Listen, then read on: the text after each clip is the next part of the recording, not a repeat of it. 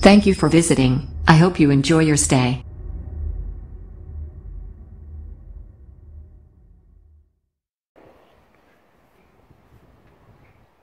Right, this is what I've got to contend with today.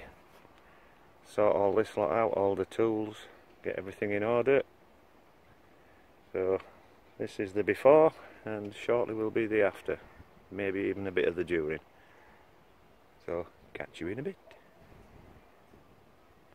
Right, part 2. Got the shed almost totally empty. Almost. That's the old drawer unit that's got to come out. All collapsed, did that. At least I can reclaim some brackets back for fitting the next lot. So that's got to come out. I've emptied everything else.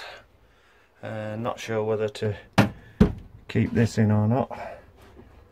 It might benefit me, it might be in the way, but we'll try a few things and sort out which is going to fit best. And like I said, this is about 5'10" by I think 4'11", 4'10", so it's not quite 3'10" or 11, so it's not quite a 6x4. And this is what I've taken out.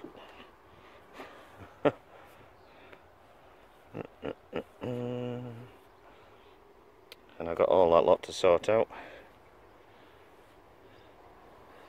That's going in, that's going to be filled. That one there's going in, that one there's going in, that one there's going in. All these bits and pieces you see. DIY Grandad, I should have sent you 2 more of those. Silly me. Various bits and pieces. Yep. All sorts of bloody crap. So, all that to sort out.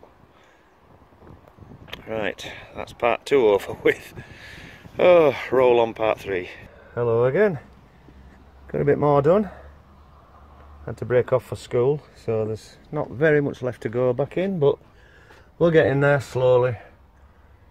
Slowly getting there. Put some of those up. I'm not sure what's going to go in them yet. Those are in, those new ones there, just to be out of the way for now until I sort something out. It's not ideal how I wanted it to be, but everything's going to have its own little place. As you can see, drawers are labelled with what's in those. I know what's in those pretty much. I know what's in those ones there.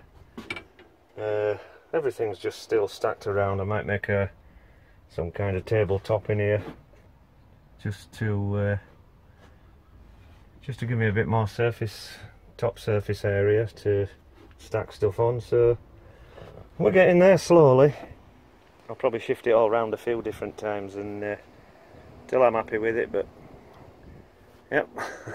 All fun and games. All fun and games. At least the weather's held off anyway, it hasn't peed it down, so